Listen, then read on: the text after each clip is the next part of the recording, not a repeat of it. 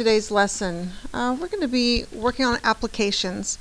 Probably one of, or really the most difficult lesson in the unit. So what I'm doing is I have just a couple of examples for us to work through, trying to give us a maximum amount of time to work through the problem so that we can get through as many as possible. You know that there's absolutely no way I can do one of every kind.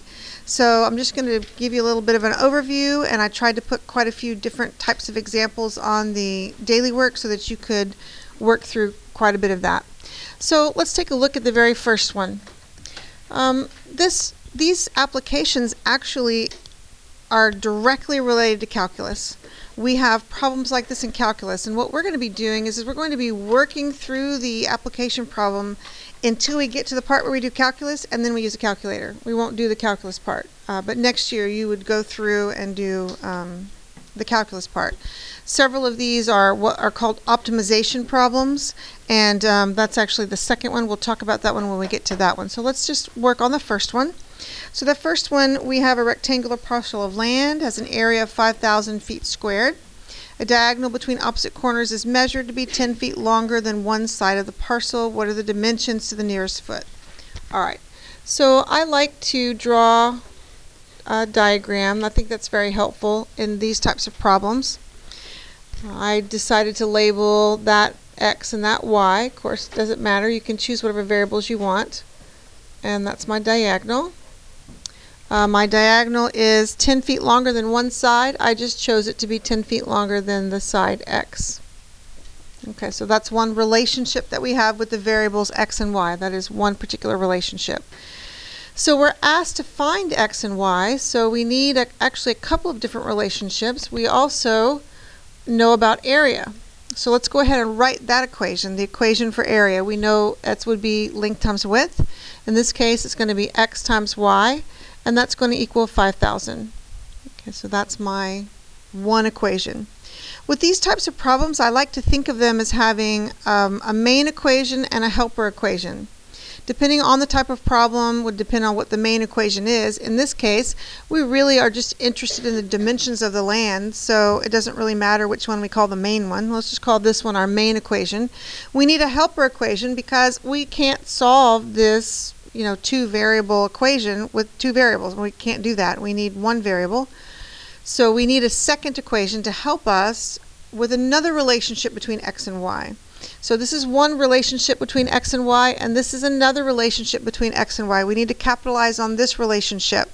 So this is a rectangle, so we know that that's a right triangle. So why don't we use Pythagorean theorem? That would develop another relationship between X and Y.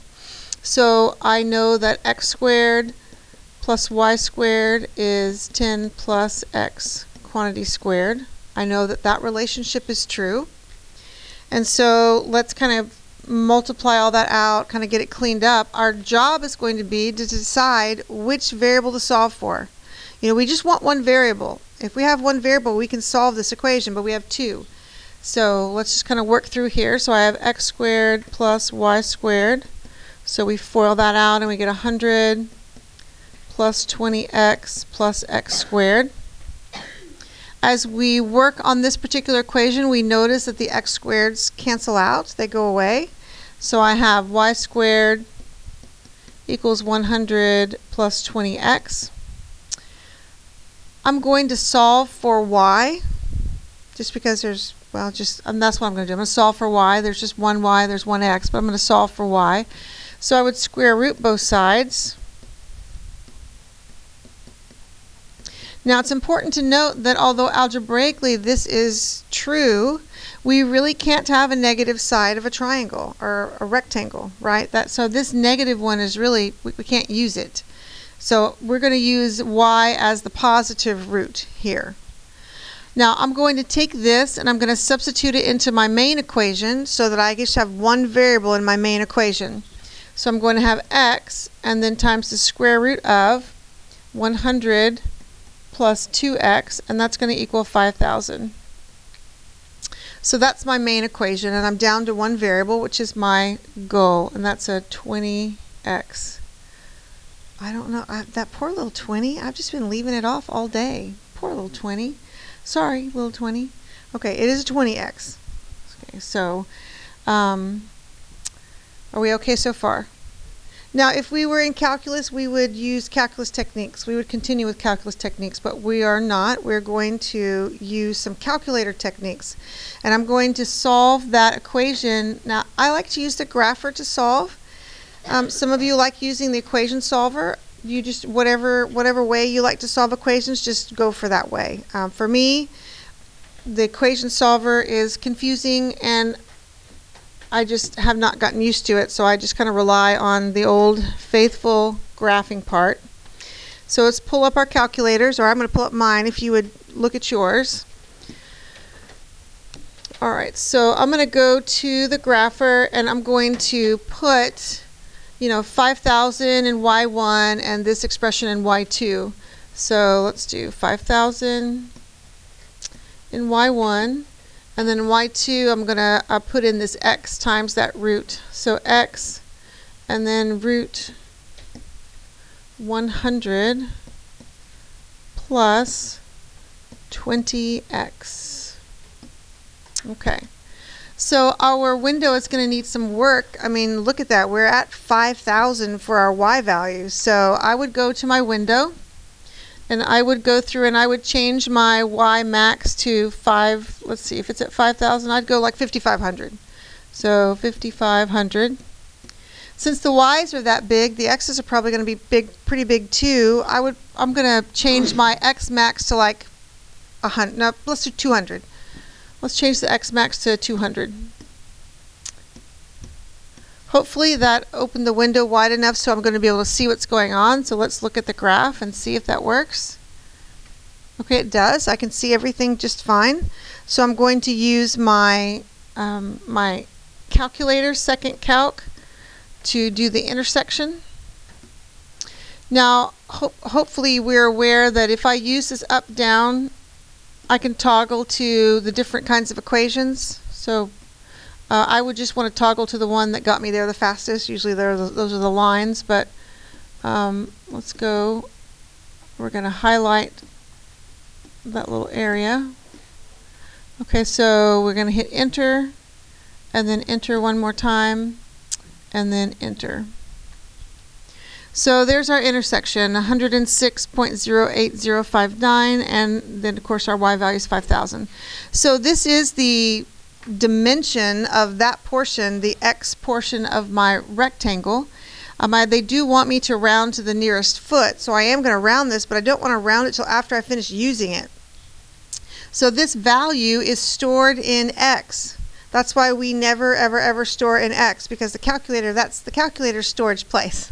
We don't want to put something in there because the calculator is just going to erase it whenever it wants to. So if I get out of this screen and I hit X and enter, it's got that value stored so I can use it in other in other places. So there's my value 106. So what am I going to do? I need to find the y value. Now I certainly could go back to this and I could plug in that x value in here, but that's fairly complex. I would rather go to here. That seems much easier to use. You can use either one, of course, it's up to you. So let's go over here and let's solve for, let's solve for y. So y is going to be 5,000 over x. Alright, so what we need to do is we need to do 5,000 divided by this x value. And that gives us our y value, the other side or dimension. So again, they want us to go to the nearest foot.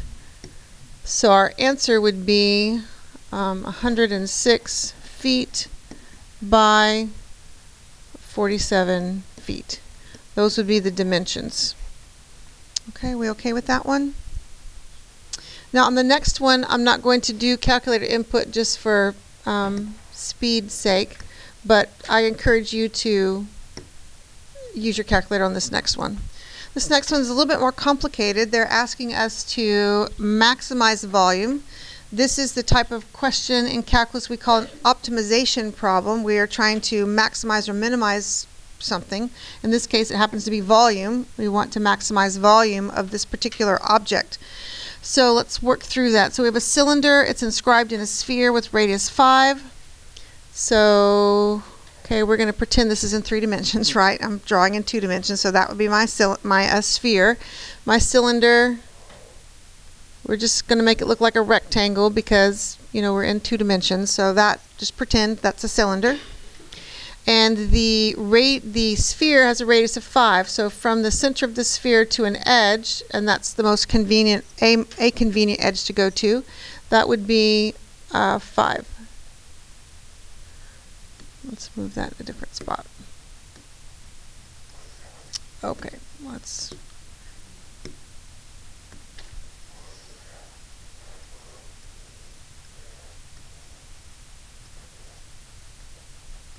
Okay, there we go.